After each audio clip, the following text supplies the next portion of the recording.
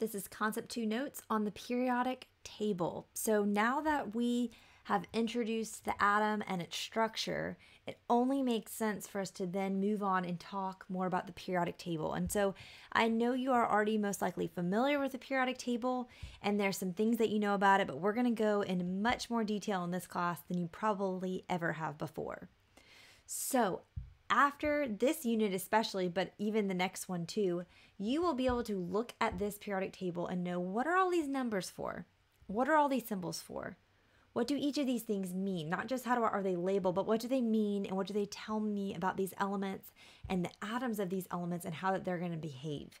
Because moving forward in this class, we're going to really be talking about what the atoms of these different elements do when they form compounds. That's the core of what we're doing here in chemistry. And so understanding the periodic table is critical. So instead of boring you with a ton of notes on this, we are going to do some discovery stations about this in class where you're going to kind of learn about the periodic table for yourself. And I'll just kind of hit the highlights here. Okay, so for the sake of the video, let's keep pushing. The periodic table. You can tell the following things about an element from the periodic table. All periodic tables should have these few things on there. So first, they're going to have the atomic number for an element. They're going to have the element's symbol, its name, and its atomic mass. Now, some periodic tables will have additional information on there. They will have more to them than this, but they will all at a bare minimum have these. Now, one thing we cannot tell from the periodic table is the mass number of an atom. Specifically of an atom, we don't know the mass number. So let's clarify what the mass number is. So the mass number, not on the periodic table, it is the number of protons and neutrons in the nucleus of an atom. So if you remember, protons and neutrons are 2,000 times more massive than electrons. So we say that the mass of the atom is located in its nucleus. So when we're referring to the mass number, we're talking about the nucleus. What's in the nucleus? The protons and neutrons. Now remember, this number here is helpful. It is the atomic mass. It's related to mass, but this is representing all of the different versions of the element, all of the different atoms you have out there of it, and it's kind of an average number. We'll talk more about this a little bit later. For a mass number, we want to know specifically about one specific atom. So just the protons plus the neutrons. So mass number equals the atomic number, which is the number of protons, plus the number of neutrons. So a lot of people refer to that as the Mann equation, but that to me is a little trickier because then you have to remember that protons are the atomic number. So I just remember mass number is protons plus neutrons. That's it. You don't need to get into a fancy equation or anything for it. Just remember that definition. And so let's see if we can figure out the mass number for the atoms that are pictured here. So looking at this drawing of carbon, we don't worry about the electrons. We just look at the nucleus because that's where the mass is. And we see 6 protons and 6 neutrons. So 6 plus 6 gives us a mass number of 12. Here for fluorine, we do 9 and 10. That gives us 19. And then for calcium, we get 20 plus 20, which is 40. So that would be the mass number for this atom. And we are going to pause and practice this because it's really important that you can do these simple calculations of addition and subtraction, that you can use the periodic table and given some numbers, figure out the atomic number, figure out the number of protons, figure out the number of neutrons, the mass number, the number of electrons, etc. So we're going to stop and practice that in class. But again, we're going to kind of keep pushing through with these notes for the sake of the video. So let's talk about isotopes. Not all atoms of an element are identical. So not all hydrogen atoms are the same. Not all carbon atoms are the same. And isotopes are what makes them different. Isotopes are atoms of the same element. So they're going to have the same number of protons, the same atomic number, because remember, that's what determines the identity of an atom. So that's going to be the same. But the number of neutrons in the isotope is going to be different. And if you remember from concept 1, I said the number of neutrons really informs us on the mass of an atom. So if the number of neutrons is different, that means the mass number is going to be different. So isotopes have the same atomic number, the same number of protons because they're the same element, but they have different mass numbers because they have different numbers of neutrons. So let's look at this example. There's hydrogen 1 and hydrogen 2. So hydrogen 1 is pictured here and hydrogen 2 is pictured here. Now let's look at these. Notice that both of them have one blue proton. So they have the same atomic number, which is 1. You can look at the periodic table right now and see that hydrogen has an atomic number of 1. If it has an atomic number 1, if it has 1 proton, it is hydrogen, period. But what you will see is different is this atom of hydrogen has no neutrons. There's no neutrons pictured here, only 1 proton. Whereas this one has a proton and a neutron. It has 1 neutron. And so we say it's hydrogen 2 because that's its mass number. 1 plus 1. 1 proton plus 1 neutron gives me 2. Hydrogen 2. Whereas this one just has hydrogen 1 because it's 1 plus 0.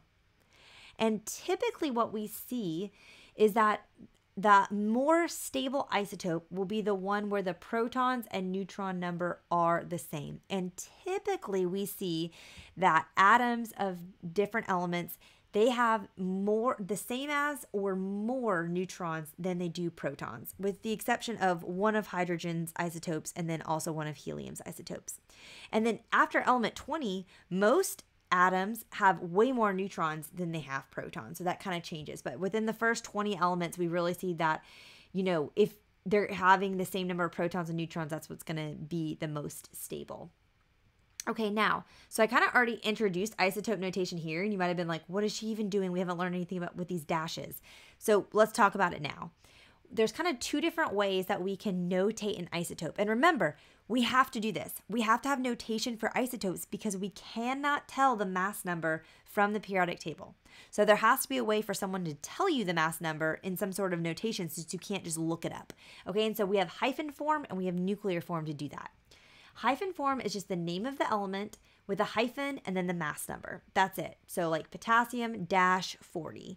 This would be an atom of potassium that has a mass number of 40. If you look up potassium right now on your periodic table, you will see that potassium has 19 protons because it has an atomic number of 19. And if we take 40 minus 19, that will tell us the number of neutrons, which would be 21. Because again, 40 minus 19 equals 21. Okay, now, another way we could write this, though, is nuclear form. And nuclear form is going to be the mass number in a superscript over here, plus the symbol next to it. Okay, so instead of potassium 40, like it's written up here, we would have 40 and then K for the symbol. Now, something to make note of. Nuclear notation can also include the atomic number below the mass number. So like right here below the 40, okay? But this isn't always essential since the identity of the element allows you to determine the atomic number. So I don't necessarily need to put a 19 right here because I know that potassium has an atomic number of 19. So it's almost like redundant in this situation because I know, if I know potassium, I know atomic number 19. If I know atomic number 19, I know potassium. But here's a notation just so you can see it, and it would look like this. And the reason why I even show this to you and that it's important is because when we get into concept 3 especially, which is nuclear chemistry, we're going to be doing some kind of tricky things there with some nuclear equations, and it's going to be really, really helpful for us to have this notation there and to include the atomic number. So, standard practice, technically either of these is acceptable. To make sure that you're, not missing anything, it's best just to be more thorough and put both in there. So when we do some practice in class, you're going to see it going both ways.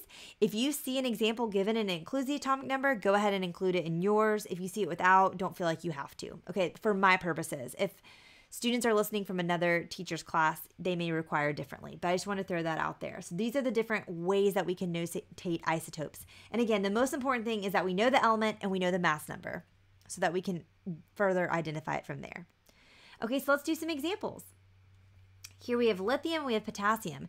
So if I want to write this one in hyphen form, I would write the full element's name of lithium and then dash the mass number, which 3 plus 4 is 7. In nuclear form, I do it the little 7 up here and then the Li for the symbol. And then another example for phosphorus, it would be phosphorus 31 because 15 plus 16 gives me 31. And then the nuclear form would be 31P. And again, for this lithium, we could put a little 3 down here. For this phosphorus, we could put a little 15 down here if we want to be really thorough in our answer. Okay, now another thing about isotope notation I want to make you aware of. This is something that's going to come up way more in our next unit and really in subsequent units after that too. But I want to go ahead and introduce it because I want you to be so familiar with this, okay? And that's that this notation can also include the charge if the atom is not electrically neutral. So electrically neutral means that the atom has no charge to it. So that means that the protons equal the number of electrons, because the number of positive particles has to equal the number of negative particles for the overall charge to be zero, to be neutral. But that's not always the case, because a charged atom, an atom that has a charge, is an ion. And so this is when an atom will gain or lose electrons. That's what's going to change. The number of the number of protons is not going to change, because that would change the identity of the atom. But with an ion, we're talking about the number of electrons changing, and then that's going to give the atom a charge. And this is really, really important. So let's look at an example. Okay, so this is nuclear notation for Cu, which is copper. From the periodic table, we can look up and see that copper has an atomic number of 29. So we know it has 29 protons. This could also put, the 29 right here if we wanted to. Okay, from this notation, we know that this copper atom has a mass number of 64. And remember, mass number represents protons plus neutrons. Okay, so we can do 64 minus 29, and that will give us 35 neutrons. Okay, so we can figure out that from here. Let's see what else we can figure out. Okay, looking at this plus 2 charge, that means it has 2 more protons than it has electrons in order for it to have a plus 2 charge. Typically, this means that copper has lost 2 of its electrons when it's formed some sort of chemical bond, and that's what's left it to be an ion with a plus 2 charge. So it has more than 2 more protons than it does electrons. So if it has, like we said, its atomic number is 29, so it has 29 protons, that means it must have 27 total electrons in order to have this plus 2 charge. Okay, we can do this again. Let's look at chlorine. Okay, so Cl is chlorine on the periodic table. We can look up on the periodic table and see that chlorine has an atomic number of 17, so we know it has 17 protons. According to nuclear notation, this number up here tells me the mass number, which is your protons plus neutrons. So if we want to know just the amount of neutrons this atom of chlorine has, we'll do 35 minus 17, and that gives us 18 neutrons. Now right here we see that this is an ion. It has a charge. It has a -1 charge. That means it has 1 more negative than it does positive particles. So it has 1 more electron than it does protons. And this will be where an atom like chlorine will gain an electron when it's forming a bond in order to become more stable. And so because of this, if chlorine has 17 protons, but it has a -1 charge, that means it must have 18 electrons because it gained an electron to become this ion. Okay, one more. Let's look at helium. Now, looking at this, let's do the same process with the periodic table. If we look helium up on the periodic table, it has an atomic number of 2, which tells us that it has 2 protons. This 4 tells us the mass number. And so I can take 4 minus 2 to determine that this atom of helium will have 2 neutrons. Now notice we don't see a charge written. If we don't see a charge, that we can assume 0, no charge. We can assume it's electrically neutral. So if it's electrically neutral, if there's 2 protons, that must mean that there's 2 electrons to balance out those 2 protons and give us an electric charge that is 0. Okay, so that's the kind of information we can figure out from this kind of notation. And so we're going to practice that for just a minute. We're going to start a little bit easier, and then we'll get a little bit more complex in our practice problems that we do. So when you get a chart like this, you should be able to fill in the blanks. It's kind of like a puzzle, using the periodic table and using what you have provided. So first, when you're looking for the atomic number, where are you going to find that? Well, you're going to find it from the periodic table. If you're looking for the mass number, you need to be able to add the protons and the neutrons, because remember, this is not on the periodic table. We can't look on the periodic table there. If I want to know the number of protons, that's the same as the atomic number. So I just look back to this column. If I want to know the number of neutrons, I've got to subtract. I take the mass number minus the number of protons, and that's going to give me the number of neutrons. And then for the number of electrons, it's going to be the same as the number of protons if it's an electrically neutral atom. If it's an ion, if it has a charge, it's going to be different. And so you're always going to assume that's electrically neutral unless stated otherwise. So I want you to practice filling this in, and we're going to go over it in class. But again, we're going to keep skipping ahead for the sake of the video. Okay, so let's talk about average atomic mass. We've been talking about the mass number, but we need to talk about this, decimal number that's on the periodic table. You're like, what is that? This is the weighted average of all of the different versions of an element, which are called isotopes. And it is measured in AMU, which is an atomic mass unit. And this decimal number is the closest to the most common isotope of the element because it's a weighted average. It's taking into account how common the isotope is.